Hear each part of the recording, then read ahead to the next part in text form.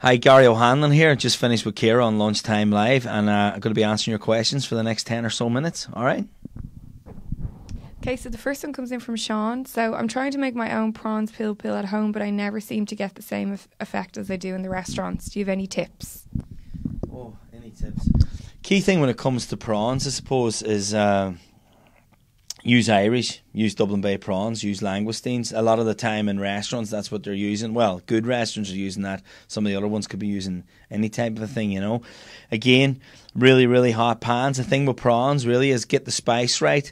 Have all your ingredients ready to hand, because the thing about prawns is you're talking about 10 to 15 seconds to have something ready, start to finish. And don't be overcooking it. But once you go into the regions of overcooking, everything's starting to get rubbery. It's starting to go off.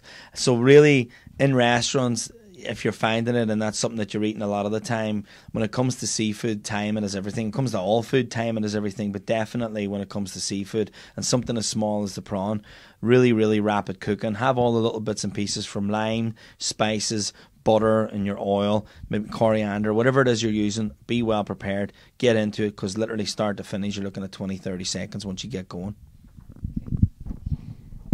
So Mary wants to know, do you have any tips on how to make a tasty stir fry? Whenever I make one at home, I find I don't have enough sauce. Don't have enough sauce. Look, stir fries, again, it all depends what you're using. If you're going to be using stir fries, you got to use a good quality meat, okay? So if it's chicken, that's fine, or pork, that's fine. If it goes into beef then, or lamb, you got to use a first class cut. And by first class cut, when it comes to beef, I mean fillet, ribeye, or sirloin. Outside of that then, you'd need to have slow cook the meat already and then have it maybe sliced up and diced, and you're almost refrying it type thing. So first off, use a tender cut or tender joint. Again, have everything ready ahead of time.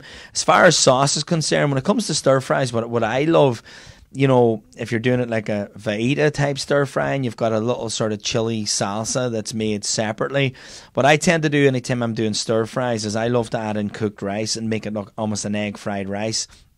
And I would use different type, obviously onions, celery, chilies, peppers, and sliced beef, for example, or sliced pork is lovely. And then you're sweating it up. Again, have a little bit of a sauce separate. Like tinned tomatoes are really, really good as far as feeding into it if you want it to be saucy. I tend to, though, just cook it all off, add in a little bit of Frank's hot sauce, add in a little bit of sriracha, seasonings. Then I add in my cooked rice near the end, some fresh coriander, and then I drop in 1 or 2 eggs. And the eggs will do two things. I was going to bring flavour, it's going to bulk it out a wee bit, but it's also like the yolk, it almost makes it that wee bit softer and a little bit more moist. And that's what I tend to use, you know. I'm not mad for stir fries and then a big gloopy sauce, so like dropping in a few eggs and some rice is beautiful. Okay, so this comes from David. So do you have any tips on how to cook a medium rare steak properly? Every time I try to do it, I end up cooking it tartare or way overdoing it. Well, I don't know if you're cooking a tartare. Medium rare steak, the key thing, look, is always buy good meat, you know. Like I just wrapped up a pop-up restaurant for Lidl last week. I had a Côte de Boeuf on there, which is an incredible joint. It's a double bone-in ribeye steak, and you'll find them in any of the Lidl stores. And season it really, really well. So if you like medium rare, the key thing that you got to look for is a bit of depth and a bit of bulk in the steak. So if you're buying steaks, and a lot of the shops, you'll find the pre-packaged steaks can be thin. So that's why I recommend you go for that kilo rib on the bone Côte de Boeuf.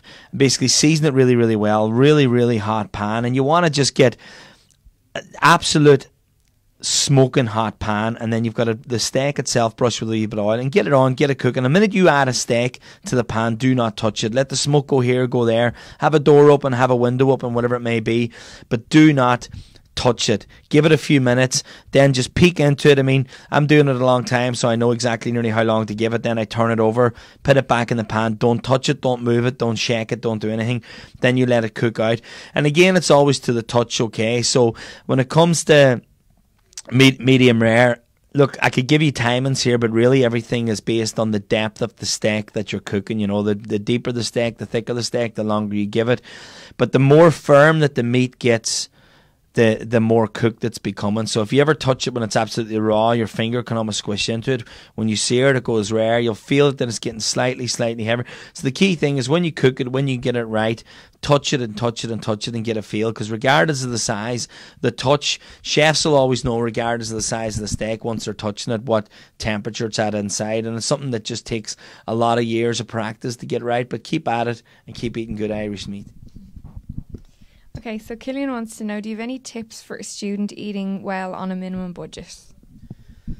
Yeah, eating well on a minimum budget. This is something actually, Camilla O'Connor was a girl, a really smart girl too. Like, she would have worked with me for years in Viewman. She used to always tell me to, a lot of the different stores at certain times of the day would reduce a lot of food. So the first thing you got to do is go to the local supermarkets that are close to you, or the local shops that are close to you.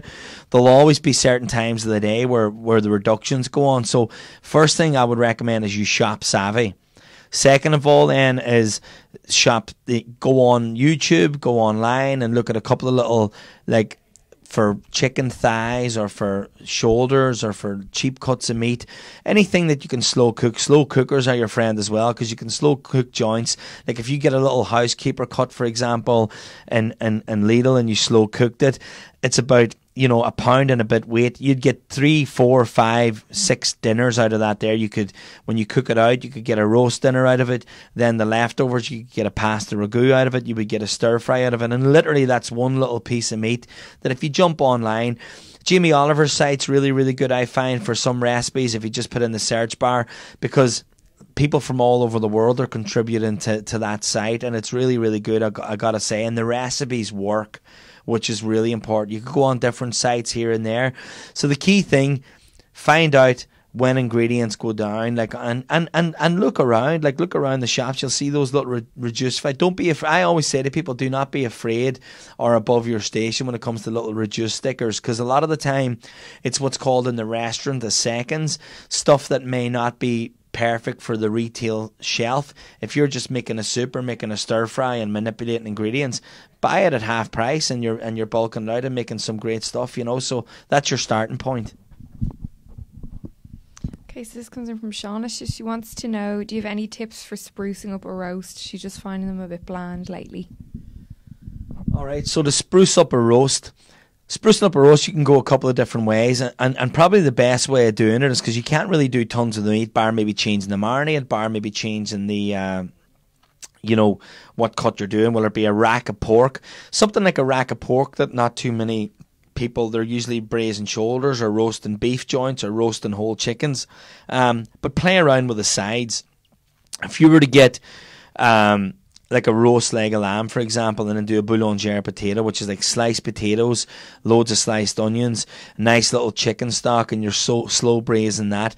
Look up a recipe online anywhere for a boulangère potato. Absolutely incredible accompaniment. You've got spring lamb coming into season now soon, and you could do a candied spiced turnip, where you get a head of turnip. Say you've got get a small head of turnip, we'll do like 8 adults or 10 adults, peel it whole, dice it up into big cubes, half a pound of butter sliced over it, 4 or 5 tablespoons of honey drizzled over it, into an oven at about 180, and you roast that. You got candied swede, boulangère potatoes, and then put your carrots in there too, with a little bit of spice, a little bit of butter, a little bit of rapeseed oil, a little bit of like spicy seasoning, whether it be like a chan spice, like a spice bag seasoning. You'll see them in different stores. They're amazing over carrots. And roast your veg and do different little things and play around with the accompaniments, you know. And again, maybe pick something that's a bit different to the traditional one. And I'd highly recommend a bone-in French trimmed rack of pork. If you were to go to your butcher and ask for that, it's an absolute cracker. Serve that then with maybe a barbecue molasses sauce, some wilted spinach, and maybe a maple bourbon sweet potato puree. Absolutely fine. I might do that recipe next week, actually, because that's on lunchtime live here with Ciara, because I do that dish. I've done that before, and I might mention that next week on the show. It's a cracker. Okay, so the last question comes in from Marianne. It's another prawn question. So I bought a giant bag of frozen prawns that have been in my freezer for a few weeks, and I really need to use them up. Do you have any suggestions for an easy prawn dish? Yeah, so look, the easiest prawn dish that's out there, and it's an absolute crowd pleaser, is the prawn cocktail, okay? So what I'd suggest is take your prawns out, put them in a big bowl of cold water. I'm presuming they're already they're already, shelled or whatever and deveined. If they're not, you need to shell them and devein them. Once they're defrosted, then if they're raw, you need to drop them into boiling salted water with a little bit of lemon in it for about 20-25 seconds to cook them. If they're already cooked, once you defrost them and drain off the excess water, you're ready to rock and roll. Get a head of classical iceberg lettuce, cut it into big chunks. I like the iceberg in big chunks because it grabs the sauce. And then what you're going to do is get a bowl or get a glass, a cocktail glass. Start with a big handful of your iceberg lettuce. You add in your prawns, and then you make a little. So basically, you're looking at 2 tablespoons per person. You're looking at 2 tablespoons of mayonnaise, 1 tablespoon of ketchup, 1 teaspoon of Worcester sauce, and about a half a teaspoon of Tabasco, and a little hit of lemon juice. Mix that up. And basically, if it's very, very sharp, add a little bit more ketchup or whatever, or you can play around then with the flavourings, but you're making basically a classical Mary Rose sauce. Spoon that then over the prawns, serve it with a big lemon wedge, and you couldn't get a nicer or easier dish to do. It's a banger, and now that we're in the summer, perfect time of year for it.